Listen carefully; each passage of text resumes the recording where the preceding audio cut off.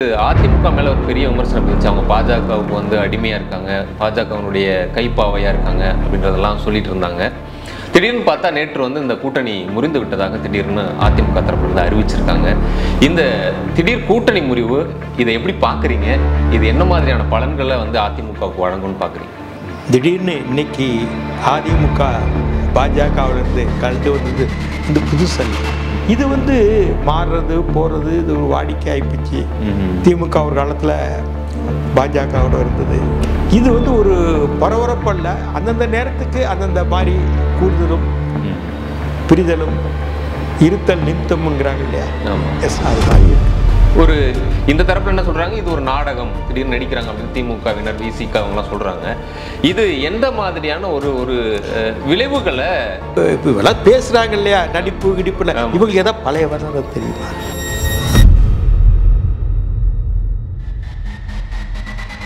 இப்போ நான்லாம் சமூக ஊடகங்களை போடுறேன், நானாக தான் எழுதுறேன், நான் யாரும் எழுத விட மாட்டேன். அதெல்லாம் அட்மின்லாம் வச்சுக்கிறாங்க. ஆனால் யாரோ ஒருத்தர் எழுதி கொடுத்துருப்பாங்க, அதை வாந்தி எடுத்தது நம்ம பேசுகிறோம். இதுதான் எல்லா கட்சிகளும் ஆயிப்போச்சு. இதில் என்னத்தை பேசுறது சொல்லுங்க?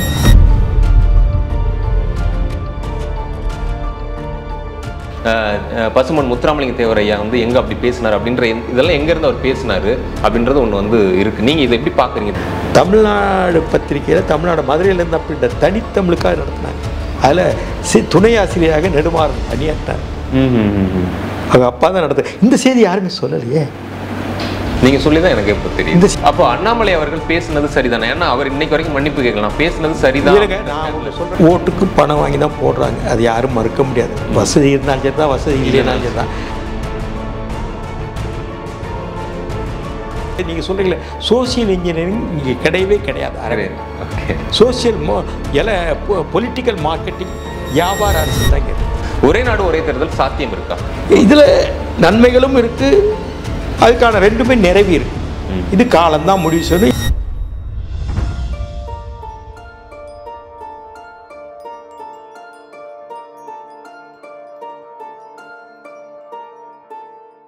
ஏசியானெட் நியூஸ் தமிழ் நேயர்களுக்கு வணக்கம். இன்று நம்மோடு சிறப்பு விருந்தினராக தமிழகம் அறிந்த அரசியலாளர் K.S.Radhakrishnan அவர்கள் நம்மோடு இணைந்துள்ளார். அவரை நிகழ்ச்சிக்கு வரவேற்போம். வணக்கம் சார். எப்படி சார் இருக்கீங்க? நலமா இருக்கேன் சார். இப்போ தமிழக அரசியல் சூழலை, இப்போ லோக்சபா எலெக்ஷன் வந்துட்டு இருக்கு, இந்த அரசியல் சூழலை நீங்கள் கவனிச்சுட்டு இருப்பீங்க.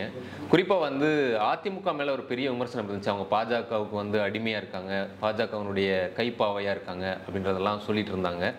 திடீர்னு பார்த்தா நேற்று வந்து இந்த கூட்டணி முறிந்து விட்டதாக திடீர்னு அதிமுக தரப்பிலிருந்து அறிவிச்சிருக்காங்க. இந்த திடீர் கூட்டணி முறிவு இதை எப்படி பார்க்குறீங்க? இது என்ன மாதிரியான பலன்களை வந்து அதிமுகவுக்கு வழங்கும்னு பார்க்குறீங்க?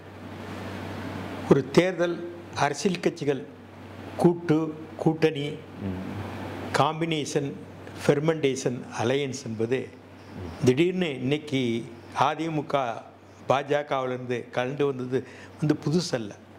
இது தமிழக அரசியல் களத்தில் நீண்ட காலமாக இருக்குது. என்னைக்கு கூட்டணி அரசியல்னு வந்ததோ 67 அண்ணா காலத்திலேருந்து கூட்டணி இங்கே துவங்குது. ஆமாம். ராஜாஜிக்கும் அண்ணாவுக்கும் பிடிக்காது. ஆமாம். குள்ளுக பட்டர் என்று அழைக்கப்பட்டவர் அவரே கூட்டணியில் சேர்ந்தார் இல்லையா? கூட்டணி அன்றைக்கு தான் ஆரம்பித்தது 67. தொடர்ந்து கூட்டணியுடைய தேர்தல் அந்த ஃபார்முலா தான் இன்னைக்கு வந்துட்டுருக்கு. ஆமாம். இப்போ அதிமுக பொறுத்தவரை இன்னைக்கு புதுசல்ல. எம்ஜிஆர் காலத்திலேயே உங்களுக்கு தெரியும், கூட்டணியாக இருந்து உடஞ்சி எமர்ஜென்சி காலத்தில் மொராஜி அரசாங்கம் ஜனதா அரசாங்கம் ஆகி அந்த நேரத்தில் எம்ஜிஆர் காங்கிரஸுக்கு ஆதரவாக இருந்தார். ஆமாம். அப்போது சர்க்காரி கமிஷன் எல்லாம் பேசப்பட்ட, கலைஞர் மேலே நடவடிக்கை எடுக்கணும்லாம் பேசப்பட்டது. பிறகு திடீர்னு தஞ்சாவூர் இடைத்தேர்தலில் இந்திரா காந்தி அதிமுக சார்பில் போட்டியிடுவார்கள். அன்றைக்கி அந்த அம்மா எம்பி ஆயில் இந்திரா காந்தி தோத்துட்டாங்க ரைபரேலி தொகுதியில். வாய்ப்பு வரும் என்ற நேரத்தில் எம்ஜிஆர் மறுத்து விட்டதற்காக அந்த சூழ்நிலையை மாறுது. அப்போது திடீர்னு எம்ஜிஆர் தன்னுடைய ஆதரவுகள்லாம் காங்கிரஸ் வந்து விலக்கப்பட்டு பிறகு திமுகவோட காங்கிரஸை கூட்டணி சேர்ந்தது. ஆமாம். பிறகு இன்னொன்று ஒரு வேடிக்கையான விஷயம், காரைக்குடி இல்லை இன்னொரு விஷயம், தூத்துக்குடியில் இன்னொரு செய்தி, சிவகங்கை மாவட்டம் திருப்பத்தூரில் ஒரு தேர்தல் வருது, இடைத்தேர்தல். சிபிஐ வேட்பாளர் கூத்தக்குடி சண்முகம் போட்டியிடுகிறார். காங்கிரஸ் வேட்பாளர் சண்முகமும் யாரோ பேர் என்ன. ஓகே. அப்போது காங்கிரஸ் வேட்பாளர் தான் அங்கே நிற்கிறார். அப்போ திமுகவும் ஆதரவு கொடுக்குது, அதிமுகவும் ஆதரவு கொடுக்குது காங்கிரஸ். ஆமாம். இது எப்போன்னா 82 83 கிட்ட ஒரு இடைத்தேர்தல், திருப்பத்தூர் இடைத்தேர்தல். கூத்தக்குடி சண்முகம் எதிர்க்கட்சிகள் சார்பாக நிற்கிறார். காங்கிரஸ் வெற்றி பெற்ற வேட்பாளர் இறந்துட்டாரு. ஏதோ நல்ல பேர் மறந்து போச்சு, சண்முகம் தான் சண்முகம் இல்லை, ஏதோ ஒரு பேர். அந்த தேர்தலில் போட்டி போட்டு 2 பேருமே காங்கிரஸ் ஆதரித்தார். திமுகவும் அதிமுக. எம்ஜிஆர் இருந்தார், கலைஞர் அன்னைக்கு இருந்தார். இது மாறுறது போகிறது, இது ஒரு வாடிக்கை ஆகிப்போச்சு. திமுக ஒரு காலத்தில் பாஜகவோட இருந்தது, உங்களுக்கு தெரியும். ஆமாம். அப்போ இதே பிரதமர் குஜராத்தில் அந்த புகைவண்டி அந்த ரயில் கோத்ரா ஆஃபீஸில் இருக்கும் போல அது அங்கே தான் போய் கேட்கணும்லாம் சொன்னாங்க. இப்படிலாம் இருந்தது. இது ஒரு பரபரப்பல்ல, அந்தந்த நேரத்துக்கு அந்தந்த மாதிரி கூடுதலும் பிரிதலும் இருத்தல் நிமித்தம்ங்கிறாங்க இல்லையா. எஸ், அது மாதிரி இருக்குது. ஆனால் 98 ஜெயலலிதா அவர்கள் முதல்ல பிஜேபியோட கூட்டணி வச்சு அவங்க கூட்டணியிலிருந்து வெளிவந்த பிறகு இங்கே திமுக ஆதரவோடு வாஜ்பாய் அரசு 5 ஆண்டுகள் பார்த்தோம். அது 2004க்கு பிறகு காங்கிரஸ் கூட்டணிக்கு திமுக போகுது. அது ஒரு 10 ஆண்டுகள் அவங்க திமுகவுடைய ஆட்சியில் அவங்க மத்திய அரசில் அங்கம் வகிச்சதுன்னு பார்த்துட்டு இருந்தோம். அதுக்கு பிறகு தனி மெஜாரிட்டியில் மோடி அரசு 2014 இப்போ வரைக்கும் அவங்க கிட்டத்தட்ட 9 ஆண்டுகள் நிறைவு செஞ்சு 10 ஆண்டுகளை நோக்கி போயிட்டு இருக்காங்க. இந்த நேரத்தில் இது அறிவிக்கப்படாத ஒரு எமர்ஜென்சியாக இருக்குது மோடியோட அரசு அப்படின்னு சொல்லி எப்படி மொரார்ஜி தேசாய் பிரதமரானாரோ அந்த காலத்தில் ஜேபி போன்றவர்கள்லாம் சேர்ந்து எதிர்க்கட்சிகள்லாம் ஒன்றிணைத்து, உங்களுக்கெல்லாம் நல்லா தெரியும் பாரதிய ஜனசங்கமாக இருந்த காலத்தில் அவங்கெல்லாம் ஒன்றிணைஞ்சு மொரார்ஜி தேசாயை பிரதமராக்கின மாதிரி இப்போ மோடி ஆகக்கூடாது அப்படின்னு இந்தியா அப்படின்னு ஒரு கூட்டணியை அவங்க உருவாக்கி போயிட்டுருக்கு. இந்த நேரத்தில் பாரதிய ஜனதாவுக்கு பெரிய அளவில் கூட்டணி இல்லை. சொல்லப்போனால் தென்னிந்தியாவிலேயே அதிமுகன்ற ஒரு பெரிய கட்சி தான் அவங்களுக்கு இருக்குது அப்படின்ற ஒரு சூழல் இருந்துச்சு. இபிஎஸ் அவர்களுக்கு பெரிய முக்கியத்துவம்லாம் அவங்க கொடுத்துட்டு இருந்தாங்க. அவரும் டெல்லிக்கு போயிட்டு தனியாக அமித்ஷா அவர்கள் எல்லாம் சந்திச்சுட்டு வந்தார். திடீர்னு நேற்று இந்த அறிவிப்பு அப்படின்றது ஒரு இந்த தரப்பில் என்ன சொல்கிறாங்க, இது ஒரு நாடகம், திடீர்னு நடிக்கிறாங்க அப்படின்னு திமுகவினர் விசிக அவங்களாம் சொல்கிறாங்க. இது எந்த மாதிரியான ஒரு விளைவுகளை இந்த நாடகமோ இல்லையா என்பது தெரியாது. அரசியல் பேசணும். இதே பாஜகவை பண்டாரம் பரதேசிகள் தான் கலைஞர் சொன்னார், கூட்டணி சேர்ந்தாங்க. இதே பாஜக வர வேண்டும் என்று ஜெயலலிதா விரும்பினாங்க. நரசிம்மராவ் ஆட்சி காலத்தில் அயோத்தி பிரச்சனை எழுந்தபோது கரசேவை செய்வதற்கு நானே உதவி செய்கிறேன் அன்னு நரசிம்மராவ்கிட்டயே பேசிட்டு வந்த ஜெயலலிதா திடீர்னு மனப்பூர்வமாக தான் 98 நாடாளுமன்ற தேர்தல் ஜெயலலிதா அதிமுக கூட்டணி. அந்த நேரத்தில் எனக்கு வடசென்னை சீட்டெலாம் எனக்கு அந்த மதம் கொடுத்தாங்க அந்த கூட்டணியில். அது வைகோ ஏனோ அவர் கொடுத்தும் என்னைய அது கொடுக்காம மறுத்தார். அவர் நல்லா இருக்கட்டும், அது வேறு விஷயம். அப்படியெல்லாம் பிடித்தமாக விருப்பமாக தான் அந்த மாதிரி ஜெயலலிதா சேர்ந்தாங்க இல்லையா. அப்படி சேரும்போது என்ன சொன்னாங்க, அந்த அம்மா மேலே வழக்குகள் வந்தது. திமுக ஆட்சி 96 அந்த வழக்குகள் கொஞ்சம் பிரச்சனையான உடனே சுப்பிரமணிய சாமி சொல்லி ஆதரவை திரும்ப பெற்றாங்க. சேடப்பட்டி முத்தையா சில நாள் மந்திரியாக இருந்தார். அப்புறம் அவர் மேலே வழக்குறதுனால ராஜினாமா பண்ணிட்டு வந்துட்டார். இதெல்லாம் போகிற போக்கில் வர்றதா. இதில் சீரியஸான விமர்சனங்கள் இவங்க செய்கிறாங்க. இன்னும் சொல்கிறேன், இவ்வளவு நான் வரலாறு சொல்லிட்டு வரல ராஜா. இன்னைக்கு இப்போ இவெல்லாம் பேசுகிறாங்க இல்லையா, நடிப்பு கிடிப்பில் இவங்களுக்கு எதாவது பழைய வரலாறு தெரியுமா, அதை கேட்குறேன். இன்றைக்கி இணையத்தில் எழுதுகிறாங்க, ஐடிவிங்கிறாங்க, அந்தவிங்கிறாங்க. ஒரு அரசியல் கட்சி தலைவருக்கு முன்னாடி எப்படி காமராஜரோ கலைஞரோ ராஜாஜியோ இல்லை எம்ஜிஆரோ ஈவன் ஜெயலலிதா வரைக்கும், அதுக்கு பிறகு ஒரு நான் சொல்ல 2000 அரசியல் வரைக்கும் யாராவது எழுதி கொடுத்து போய் மேடையில் பேசுனது உண்டா? அந்த முதல் கலாச்சாரத்தை ஜெயலலிதா கொண்டு வந்தாங்க. நான் சொல்கிறது வழங்குதா? புரியுது. அவங்க பாணியில் அவங்க பேசுனாங்க, என்ன பிரச்சனைன்னு தெரிஞ்சுக்கிடுவாங்க. இந்த ஊருக்கு போகிற இந்த பிரச்சனை, இந்த மாவட்டத்துக்கு போகிற இந்த பிரச்சனை பேசுனாங்க. இப்போது ஒருத்தர் முதலமைச்சரோ யாரோ அமைச்சர்களோ எங்கேயோ போகிறாங்கன்னா 2 நாளைக்கு முன்னாடி அதுக்கு ஸ்பீச் காப்பி எழுதி கொடுத்துட்றாங்க. அந்த நிகழ்ச்சிக்கு போகும்போது அந்த ரயில்லையோ விமானத்துலேயோ இல்லை அந்த காரில் போகும்போது படிச்சுட்டு போய் அப்படியே பேசுகிறாங்க. இவங்களுக்கு என்ன உணர்வு இருக்குங்க சொல்லுங்கள். நான் சொல்கிறது விளக்குதா? ஒரு தமிழ்நாட்டு தலைவர்கள் ஆகிறாங்க, ஒரு முதலமைச்சர் ஆகிறாங்க, அமைச்சர் ஆகிறாங்கன்னா அந்த துறை சார்ந்த விஷயங்களை தெரிஞ்சுக்கணும். வரலாற்று பூர்வமாக, பூகோள ரீதியாக, விஞ்ஞான ரீதியாக, உளவியல் ரீதியாக அந்த வட்டார மக்களுடைய நிலையை அறிஞ்சு பேசணும். இன்றைக்கி யாரும் அது யார் இல்லையே. ஏதோ யாரோ ஒருத்தர் ஒரு 40 பேர் ஒரு வார இதழில் வேலை பார்த்தாங்க. இதே வார இதழில் வேலை பார்த்தாங்க, அந்த கட்சியை திட்டிருப்பாங்க, கண்ணாவினான்னு திட்டிருப்பாங்க. எப்போ? கடந்த காலத்தில். இப்போ அவங்க வந்து எழுதி கொடுக்காங்க, ஒவ்வொருத்தருக்கும் 50 பேர் 40 பேர் மாதம் 1 லட்ச ரூபா சம்பளம் கொடுத்து இது எங்கேருந்து வந்து இந்த பணம்? இவங்க ஒரு வாரப்பத்திரிக்கை வேலை பார்த்தாங்க. வாரப்பத்திரிக்கை வேலை இருக்கும்போது இதே கட்சியை கடுமையாக திட்டிருக்கிறாங்க. ஈழத்தமிழர் பிரச்சனையிலையோ வேறு பிரச்சனையிலையோ கடுமையாக திட்டிருக்கிறாங்க. இப்போ அதே ஆட்கள் இவங்க எழுதி கொடுக்குறாங்க. இந்த யூடியூப்பில் அந்த சமூக ஊடகங்களுக்கு ஆதரவாக எழுதுகிறாங்க. இவர் எழுதுறது கிடையாது, சம்மந்தப்பட்டவர் எழுதுறது கிடையாது. அது எந்த அமைச்சரோ யாரோ அவருக்கு ஒன்றுமே தெரியாது. அவர் தானே போட ஆரம்பிச்சு விட்றாங்க. இதுதான் இன்னைக்கு அரசியல். இன்னைக்கு எல்லா கட்சிகளுமே இந்த ஐடி நான் சொல்லுங்க, இதுதான் இது தப்புங்கிறேன். இப்போ நான்லாம் சமூக ஊடகங்களை போடுறேன், நானாக தான் எழுதுறேன். நான் யாரும் எழுத விட மாட்டேன். எனக்கு உதவியாளர் இருந்தால் கூட டிக்டேட் பண்ணுவேன், பிறகு நான் கரெக்ட் பண்ணி போடுவேன். புரியுதா உங்களுக்கு? இப்போது அது பிழை இருந்தாலும் தான், பிழை இல்லாமல் இருந்தால் அதை பார்க்காமையே அவங்க பேரில் வந்துடுது. ஆமாம், அதெல்லாம் அட்மின்லாம் வச்சுக்கிறாங்க. அட்மின் வச்சுக்கிறாங்கல்ல. என்ன இது தேவையா? இது இப்போ அப்படியா இருந்தாங்க இல்லையே. இது வந்து அரசியல் வேறு ஏதோ போக்கில் போகுதுங்க. நான் ஒன்றும் சொல்கிறதுக்கு இல்லை. நாங்கள் பார்த்த அரசியல் வேறு, அறம் சார்ந்த அரசியல். இப்போ அரசியல் என்னென்னா பணம் ஒன்று, வியாபார அரசியல். இன்னைக்கு கூட இதில் பார்த்தேன், இதில் இந்தியன் எக்ஸ்பிரஸில் எலெக்ஷன் மார்க்கெட்டிங்னு போட்டு எழுதியிருக்காங்க. இனிமேல் மார்க்கெட்டிங் தான், ஒரு எலெக்ஷன் வந்து மார்க்கெட்டிங் தான். அப்படி ஆயிடுச்சுன்னு இன்றைக்கி இந்தியன் எக்ஸ்பிரஸில் ஒரு சென்ட்ரல் பேஜ் காலமே வந்திருக்கு. இதில் என்ன நம்ம பேசுறதுக்கு, நியாயங்கள் பேசுறதுக்கு என்ன இருக்குது? இல்லை, இப்போ நீங்களே சொல்கிறீங்க இந்த எலெக்ஷன் வந்து மார்க்கெட்டிங் ஆகிடுச்சு. அது குறிப்பாக வந்து 2014க்கு பிறகு சோஷியல் இன்ஜினியரிங் நீங்கள் சொல்கிற மாதிரி வந்து எல்லா கட்சிகளும். சோஷியல் இன்ஜினியரிங் கிடையாது, சோஷியல் மீடியாக்கள் வந்து சோஷியல் இன்ஜினியரிங்னா அது நல்ல இடத்துல வர்றது. ஒரு சமூகத்தை சீர்திருத்துற அர்த்தம். இது சமூக சீர்திருத்தம் இல்லையே. இப்போ நீங்கள் என் பேரில் ஒரு எழுதுறீங்க, கருத்து எழுதுறீங்கன்னா அந்த கருத்து எனக்கே தெரியாது, ஆனால் என் பேரில் வரும்.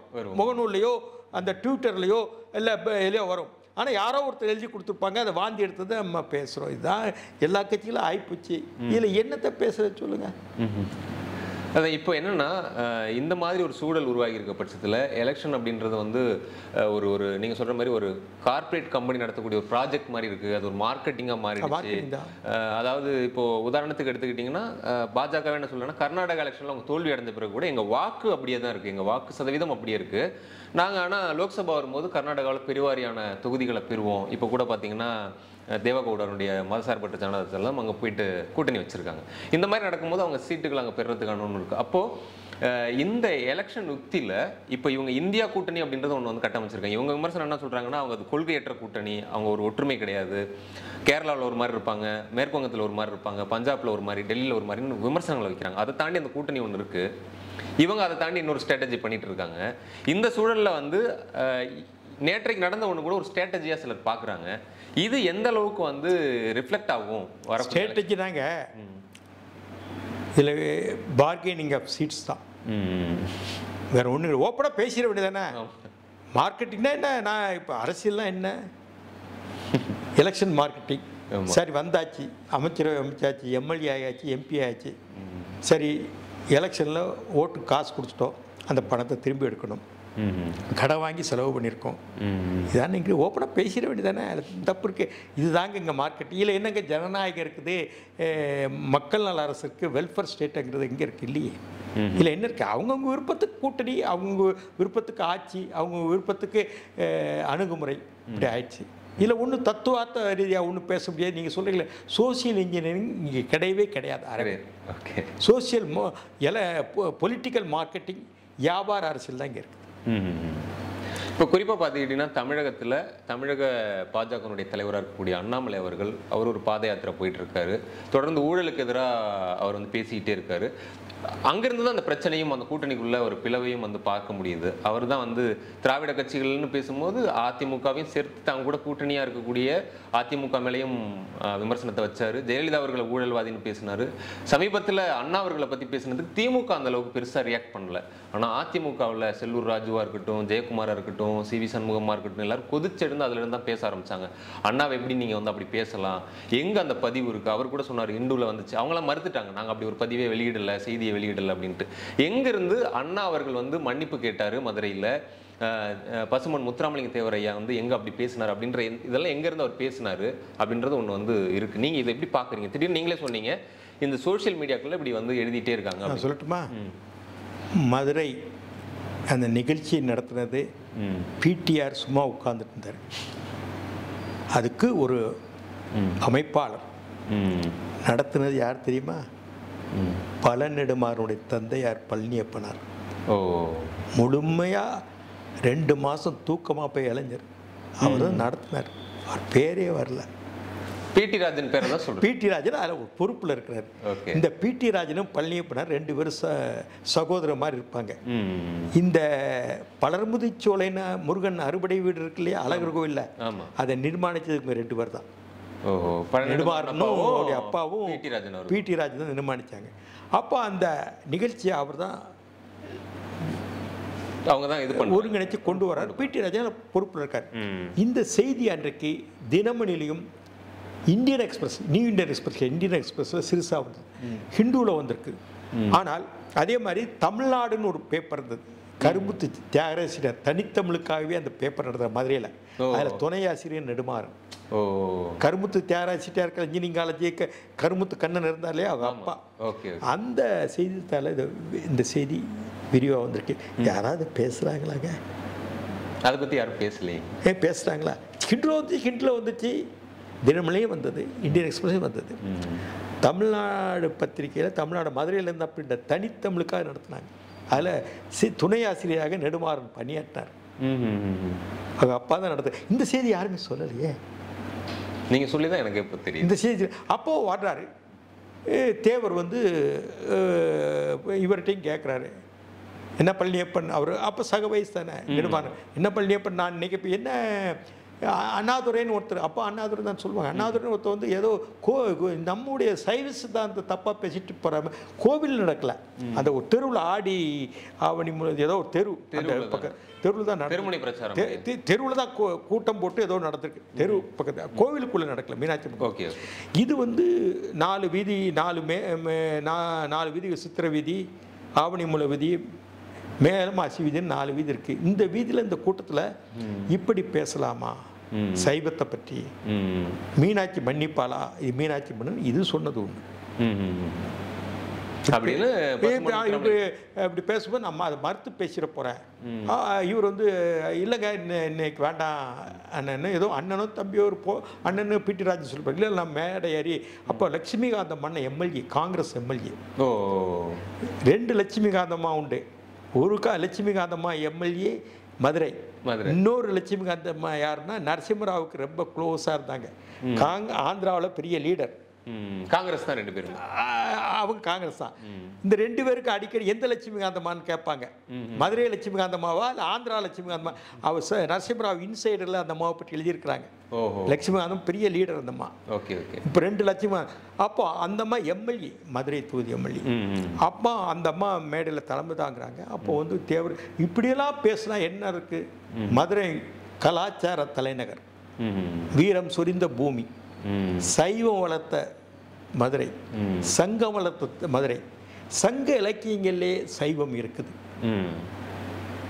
பக்தி இலக்கியங்கள் சைவம் பக்தி இருக்கு. இந்த மண்ணில் வந்துட்டு அதுக்கு எதிர்முரணா மாறாக பேசுவது ஏற்றுக்கொள்ள முடியாது. இது வந்து ரொம்ப வருத்தப்படுறேன், இது கண்டிக்கத்தக்கன்னு பேசுறது ஒன்று. இந்த அளவு யாராவது சொல்லியிருக்காங்களா? இதெல்லாம் தமிழ்நாடு அரசு. நான் எங்கேயும் இருக்கேங்க, நான் ஒரு 52 இன்னைக்கு இருக்க மந்திரிகள் என்ன அளவு நான் பெருமைக்காக சொல்லலைங்க. எத்தனை வருஷம் 10 வருஷம் 5 வருஷம் கட்சிக்கு வருவான், மந்திரி ஆயிடுவான் ஏதோ ஒரு விதத்தில். நீங்கள் இதுதாங்க இன்னைக்கு அரசியல். இந்த அரசியல் என்னங்க பேசுகிறது சொல்லுங்கள். இதெல்லாம் தொலைக்காட்சியில் பேசுகிறதெல்லாம் வீணன். உங்களை பார்த்து நண்பர்கள் பல நான் தவிர்க்கிறது காரணமே தான். என்னது பேசுகிறது சொல்லுங்கள். நான் இவ்வளவு விரிவாக சொல்லலை மதுரை விஷயத்தை. தமிழ்நாடு பத்திரிகையில் வந்தது, தினமணியில் வந்தது, ஹிந்துவில் வந்தது, இந்தியன் எக்ஸ்பிரஸ் அந்த மதுரை இந்தியன் எக்ஸ்பிரஸ் தினமணி மதுரையில் தான் ரிஜிஸ்டர் பண்ணியிருந்தாங்க. இந்த தமிழ்நாடு பத்திரிகை யார்கிட்ட வாங்கினாருன்னா Chettiar. Indian express Tamil Nadu Salem Varadaraja நாயுடுன்னு Tamil Nadu Congress committee தலைவராக இருந்தார். அவருக்கு கீழே தான் பெரியார் வந்து காரியதர்சி. அப்போ அந்த வைக்கம் போராட்டத்தை எடுத்ததெல்லாம் மேஜர் ரோல் வரதராஜ நாயுடு கொண்டு சேர்மாதேவி ஆசிரமம் பிரச்சனையிலையும் அவர் மேஜர். அவர் இன்னைக்கு யாருக்கும் தெரியாது. அவர் தான் காமராஜர் முதலமைச்சர் ஆகிறதுக்கு காரணமாக இருந்தவர். சிஎஸும் காமராஜரும் போட்டி போடுறாங்க. எதுக்கு? முதலமைச்சர் பதவி. தமிழ்நாடு சென்னை மாகாண முதலமைச்சர் பதவிக்கு. அப்போ சிஎஸும் சி சுப்பிரமணியம் போட்டி போடுறாரு, காமராஜரும் போட்டி போடுறாரு. ராஜாஜி விலகிட்டார் இல்லையா மந்திரி சபையில். அப்போ நம்ம ஆந்திராவை நம்ம விட்டு பிரிஞ்சு போச்சு. அப்போ காமராஜ் போட்டி விடும்போது அவர் தான் வெற்றி பெற காரணம். தேர்தல் அதிகாரி அவர். அந்த தேர்தலுடைய பார்வையாளர் யாருன்னா இந்திரா காந்தி. காமராஜர் வந்து சென்னை மாகாணத்து முதல்வர் ஆகுவதற்கு உதவியாக இருந்தவர் சேலம் வரதராஜ நாயுடு. அவர் தமிழ்நாடு காங்கிரஸ் கமிட்டியின் தலைவர். நாட்டின் விடுதலைக்கு பண்ண அவருக்கு தான் பெரியார் செயலாளர் காரியதேசி. அவரை பற்றி அவர் பற்றி தான் தமிழ்நாடு பத்திரிக்கை. அவருடையது தான் தமிழ்நாடு பத்திரிக்கை. அது செட்டியார் மதுரை நடத்தினார். இந்தியன் எக்ஸ்பிரஸ் அவருடைய பத்திரிக்கை தான். அதுல துணை ஆசிரியராக பழநெடுமாறன் அவர்கள் பணியாற்றுறாங்க. அப்பதான் அந்த செய்தி வெளியாகுது இல்லையா? அதுல அந்த கட்டம் இருக்க அவர் அப்போ அப்போ மாணவராக இருக்கார். திராவிட முன்னேற்ற கழக மாணவராக இருக்கார். யாரு? நெடுமாறன் எஸ்டிஎஸ், பண்ருட்டி ராமச்சந்திரன், இந்த வி சுவாமிநாதன் பழைய மந்திரியாக இருந்தார் சிதம்பரத்தில். எம்ஜிஆருடைய அமைச்சர்கள் அதிகமான இலாகாக்கள் கொடுத்து அவர்கிட்ட தான் துறைகள். வி சுவாமிநாதன் ஒரு மூத்த அமைச்சர், அண்ணாவுக்கு நெருக்கமானவர், ரொம்ப நெருக்கமானவர். அவர் பேரே இன்னைக்கு தெரியலையே. இதாங்க இன்னைக்கு அரசியல். ஓகே, அன்னைக்கு அந்த சம்பவத்தை வந்து இப்போ நீங்கள் இவ்வளோ நினைவு கூர்ந்து சொல்கிறீங்க, உங்களுக்கு அது தெரிஞ்சிருக்கிறதுனால அந்த வரலாற்றை சொல்கிறீங்க. தெரிஞ்சிருக்கிறனால படிக்கணும் கண்டிப்பாக.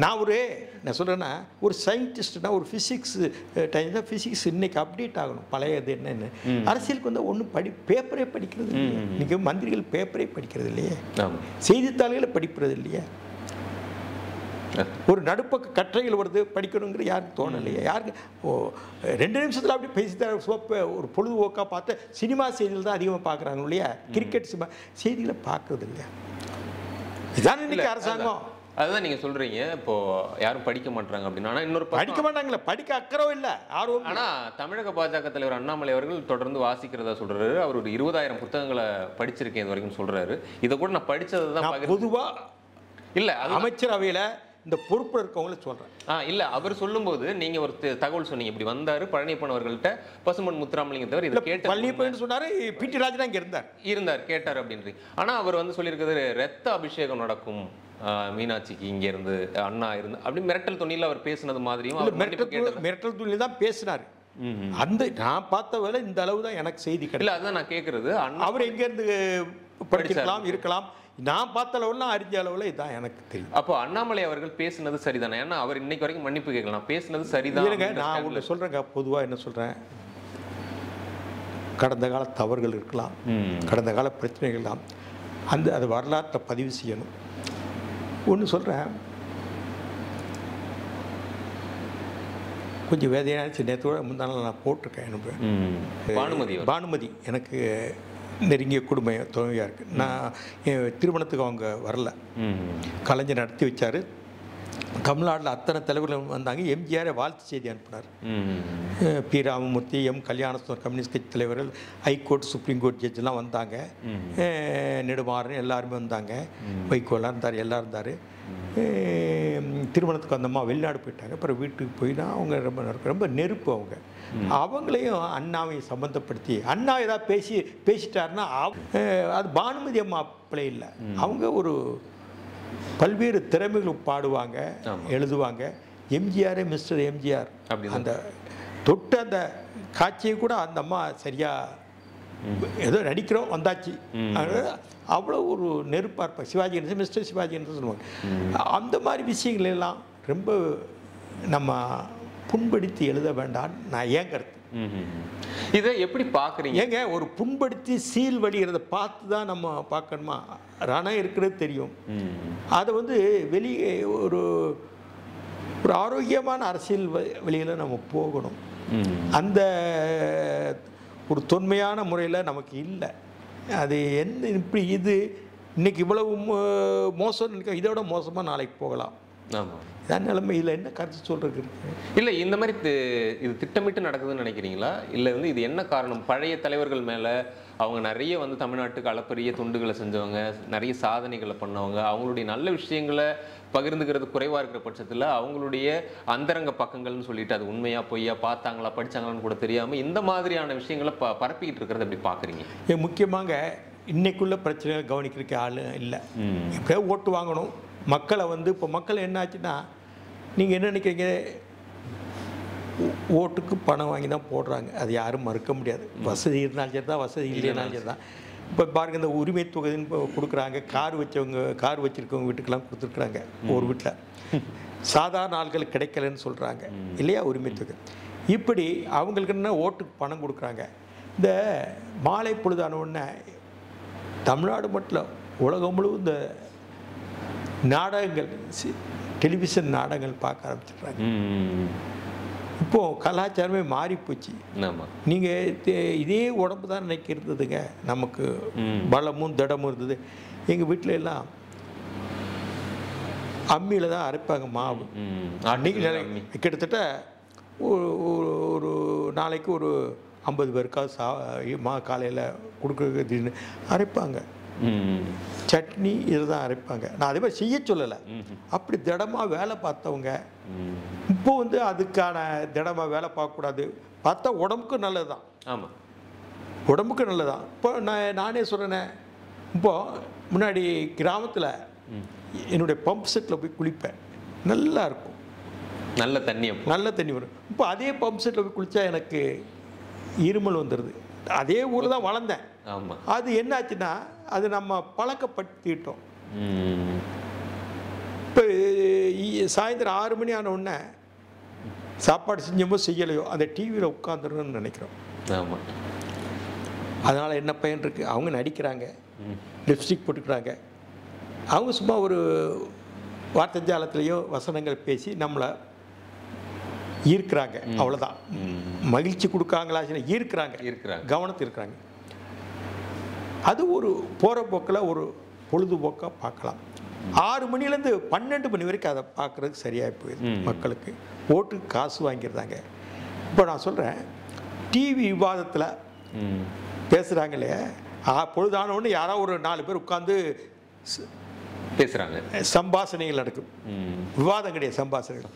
அந்த சம்பாஷணைகள் முடிஞ்சு ஒரு பொருளை பற்றி பேசுகிறாங்க.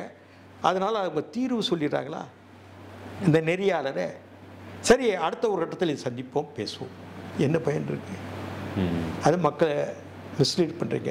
பல பேர் விவாதத்துக்கு வர்றவங்க தப்பு தவறுமாக பேசுகிறாங்க. அதை மக்களை பேசுறது. இப்படி உலகமும் நாடும் ஆகிவிட்டதில் என்ன கருத்து சொல்கிறது சொல்லுங்கள். நான் சொல்ல ஞான விரக்தியில் சொல்லலை. இதுதான் உலகம். இதை நீங்கள் முடிஞ்சளவு உங்களுடைய பணிகளை செஞ்சு கொண்டு நீங்கள் இருங்க. அப்படித்தான் நீங்கள் போக வேண்டிய காலம் ஒரு மொழிய. இனிமேல் தேர்தல் அரசியல் என்பது ஒரு இந்த கப்பு வாங்கினா பிறகு பின்னாடி பலர் வந்து உதவிகள் பணங்கள் இதெல்லாம் அள்ளி தருவாங்க. கிரிக்கெட்டில் விளையாண்டா அது மாதிரி சரி, வெற்றி பெற்றாச்சு, எம்எல்ஏ எம்பி அமைச்சர், சரி அடுத்து நம்ம என்ன மாதிரி சம்பாதிக்கலாம், போகலாம், எப்படி பணம் முதலீடு போட்டோம், எப்படி. இதுதான் அரசியலுங்க.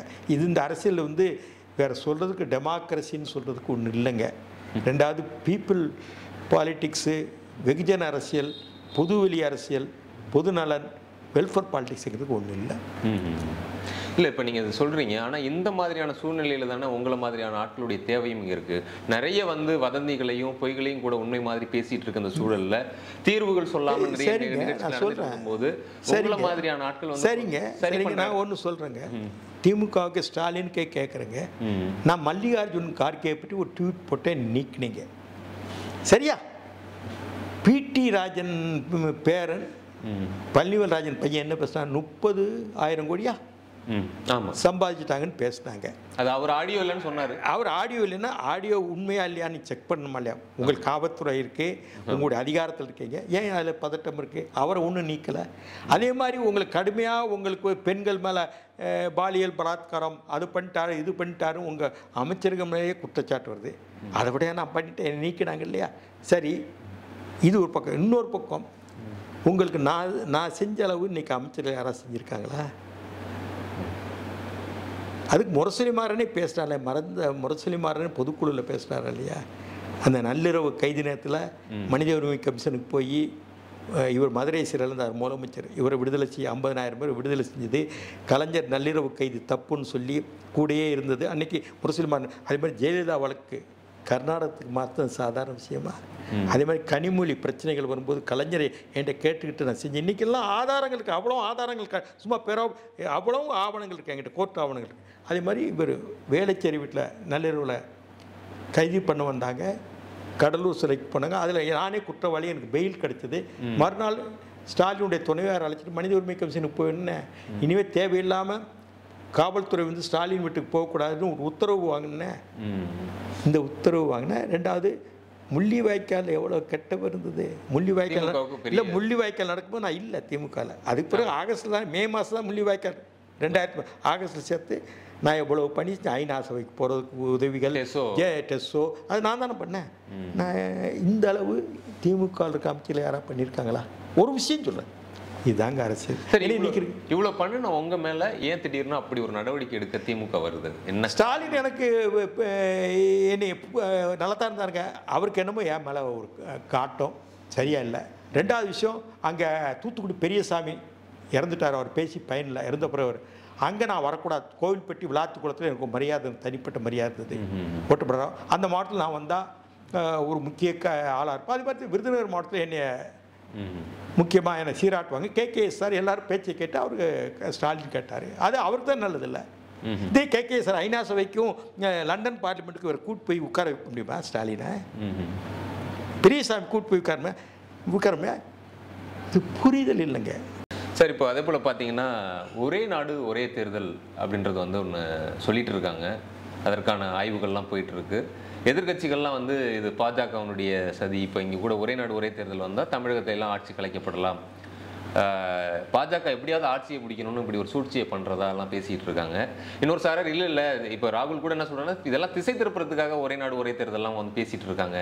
இப்போ ஏன்னா சிஏஜி அறிக்கை வந்திருக்கும், ஊழல் பண்ணியிருக்காங்க, இதெல்லாம் பேசக்கூடாதுன்னு அந்த சனாதனம், இந்த ஒரே நாடு ஒரே தேர்தல் இதெல்லாம் பூதாகரமாக்கி திசை திருப்புறாங்க அப்படின்ற ஒன்று இருக்குது. ஒரே நாடு ஒரே தேர்தல் சாத்தியம் இருக்கா? ஒரே நாடு ஒரு தேர்தல் 52 முதல் தேர்தல் நடந்துங்க. அப்புறம் சின்னங்கள் கிடையாதுங்க. ராமசாமியா சிவப்பு கலர், கிருஷ்ணசாமியா மஞ்சள் கலர், அதில் தான் ஓட்டு போடணும். அன்னைக்கு உதயசூரியன்லாம் கிடையாது. இரட்டைக்காலை பூட்டிய ஏர் பூட்டியது தான் காங்கிரஸ் சின்னம். அதுக்கப்புறம் சின்னங்கள் வருது. அப்போ வந்து கிட்டத்தட்ட 6 மாத காலம் பொது தேர்தல் நடந்தது, முதல் தேர்தல். இது வந்து ஒரே தேர்தல்ங்கிறது நாடு முழுவதும் சட்டமன்றத்துக்கும் நாடாளுமன்றத்துக்கும் கிட்டத்தட்ட என்னுடைய நினைவு 71 வரைக்கும் நடந்தது. கலைஞரே 71 தேர்தலில் வந்து ஒரே தேர்தல் அதாவது நாடாளுமன்றத்துக்கு ஒன்று நான் என்னுடைய பதிவோடு போட்டிருக்கேன். அவருடைய பேசின பேச்சு சட்டசபைக்கும் ஆமாம் பேச்சே தீர்மானத்தை அவர் பேசுகிற பேச்சே நான் என் குறிப்பில் போய் தேடினா உங்களுக்கு தெரியும். அவரே அவர் ஆதரித்தவர் தான். இப்படி இந்த ஒரே நாடு ஒரே தேர்தலுங்கிற எப்போ முரண்பட்டதுன்னா, காங்கிரஸ் ஆட்சியாளர்கள் மாநில அரசாங்கத்தை கலைச்சாங்க.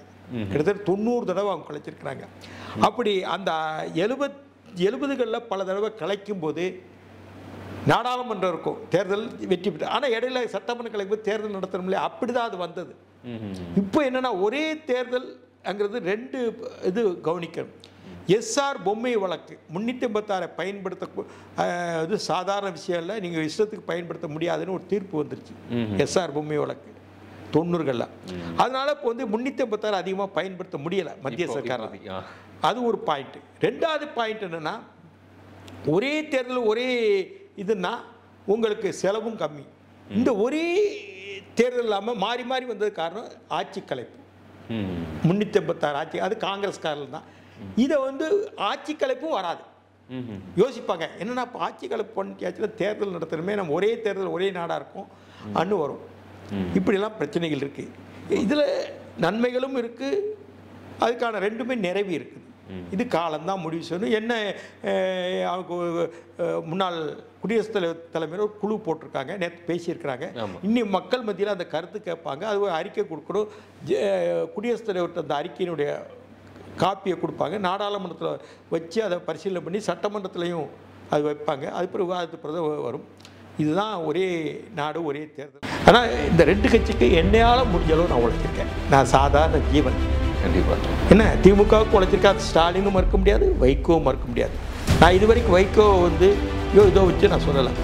ஆனால் நியாயங்கள் புலப்படும். அவ்வளோ ஒரு 5 பேர் தீ குளிச்சிருக்காங்க வைகோவுக்காக. ஆமாம், அப்படி தான் அந்த கட்சியே உருவான கட்சி, நெருப்பில் உருவான கட்சி.